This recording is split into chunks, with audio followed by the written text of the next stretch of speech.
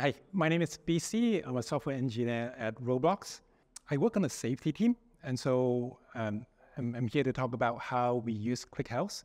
Roblox is an online platform that reimagines how people come together. We enable sharing of experiences for billions of users. It's everybody can create mostly games, but also educational experiences. We have church, religious experiences on Roblox, and all the content on Roblox are user-generated. And you see why safety is extremely important. I've been here for 4 years almost, and ClickHouse is our main real-time OLAP tool.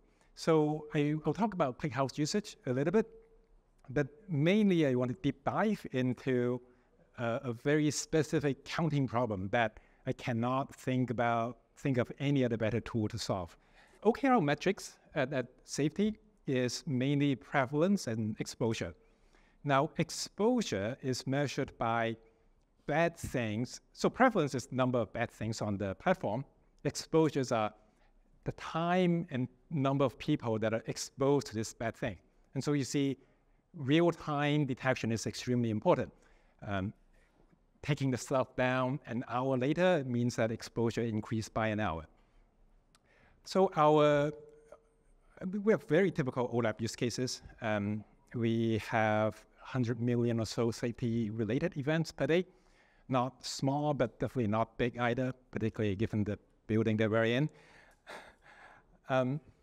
We have a lot of debugging use cases. So safety team is very ML-centric. We automate more than 90% of our decisions at a quality that is better than human. And so we log these ML decisions. We log who did it, what the thing is, what is the ML model's verdict on it. And a lot of times we have more than one single model, right? We run through, say, a similarity model, a deep learning model, and then if it's still unsure, we run it through an large multi-model. And so we want to be able to compare, okay, something went wrong, we made a wrong decision here. What are the steps? Or we actually build a bunch of investigation debugging tools for our PMs to click through and look at, okay, what are the recent rejection decisions of a very low prevalence category. So high prevalence categories are, say, profanities, right? All kids want to show off the latest bad words that they learn. Low prevalence are, say, asking other people for PII, right? That taking other people to off-platform to hey, what's your snap, and so on. So really important to be able to slice into the things that we care a lot about. And so just, another one was, we roll out a new model. How do we know that model is doing well in real time? Our typical strategy is to take a small sample of the model decisions, and we call it a control group, regardless of whether the model would make a decision on it or not, would send it to a human, and then we'll just join those two together and check. But the deep dive I want to talk about is operational metrics. This is almost an interview question. You can take it for the next interview that you conduct. So we have a platform that runs all of our, core safety workflows. Events are coming in, moderation requests, somebody created an asset, an image, an ad, a game, whatever, or we learn about new user activities that makes us want to reevaluate certain things given the new understanding of user suspiciousness or whatnot. Right, so these things go into the safety platform, and the important part is that the ticket queues over here goes into actual review. And this started off as mostly human, and then as we automate a lot, like ML workers doing a lot of reviews, and then invoke custom business logic depending on what the feature teams want to do. So this platform is just open to all feature development teams on Roblox, because safety doesn't want to be the bottleneck. that stops it and say, hey, ads, you are building a new thing, you want to like coordinate with us to integrate. Ads team can just say, I want to plug in here. I have new moderation requests because new ads got created, a complete new type of ad products created from insight experience, whatever. And then they can just define a new queue themselves without talking to a safety team. And then they can have their own PM staff it and just test run while they're doing A/B rollout and whatnot. So this ops platform runs through the several million events, tickets per day. And the ticket queue is what I want to zoom in next. So ops runs on metrics. Imagine that you are a moderator lead. Like think of yourself as a supervisor. You have a bunch of moderators working for you, and you want to look at how they're doing, whether particular queues are overrunning, and you want to like rebalance and reassign people. We have SOOs on certain queues, and because creators are depending on our approval decisions to continue with what they're doing. And so zooming in, this is the end product, right? So how do we build this? In particular, how do we build the chart for open ticket count? So this is just a counting problem, it seems. Our data store is some distributed key value store cockroach for the ticket data. And the data model is extremely reasonable. Ticket ID, queue ID, and the status like it's created, leased, closed, or whatnot. And common operations, and sometimes people want to move the ticket to a different queue if they're not the right queue assigned to it. Say it's a different locale or whatever, right? How do we count? How do we count in a distributed key value store? So the naive way is not going to work, not at our scale. You can't just do a count, blah, millions of tickets a day. And also while supervisors are there, like with the dashboard open, refreshing all day long. And we also have automated alerts set up on the count metrics, and you just can't run this at that scale. Not even ClickHouse. So the simple thing is, but we don't have that data in ClickHouse in the first place. Like we're using the KV store, right? So the obvious solution is to change data capture it from our production KV store to ClickHouse and count there. Okay, apparently like that should work. Because we're getting an event, a CDC of event stream, we don't have the materialized view of the ticket status. So we're seeing ticket creation event, ticket close events, ticket move events, and so on. But this formula should work. Except, well, how do we make this query performant? This is still scanning a lot.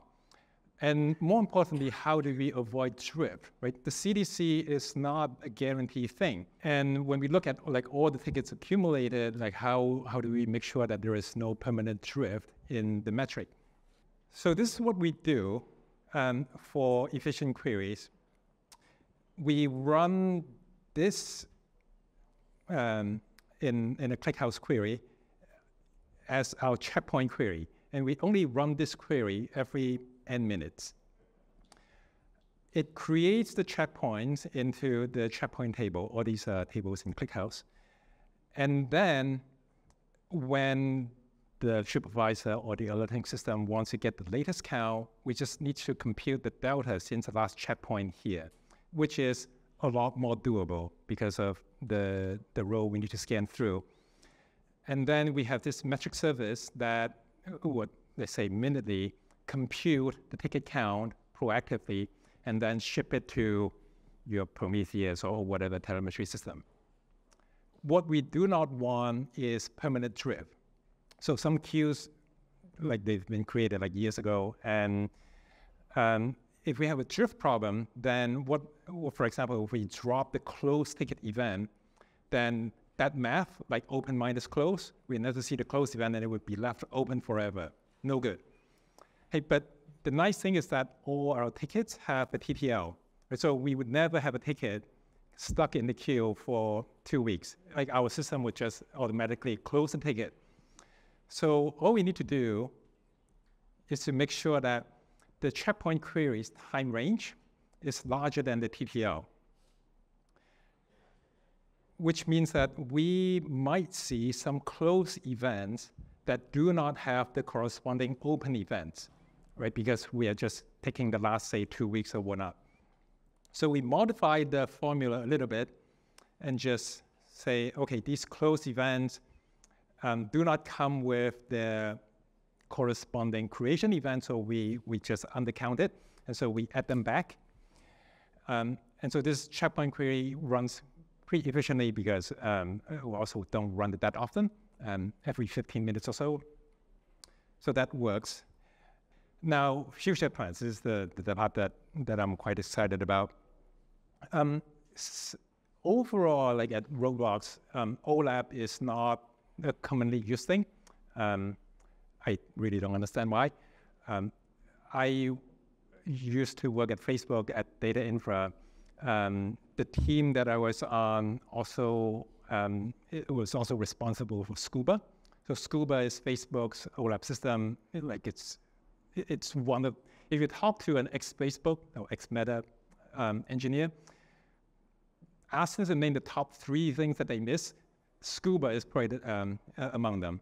So, and the system that I really want to build out of this is self-service onboarding.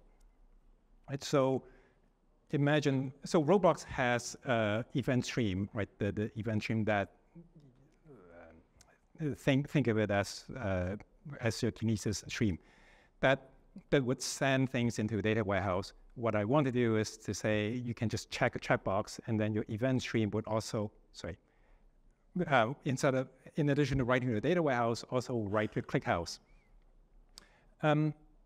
And this is where this architecture of ClickHouse Cloud really helps.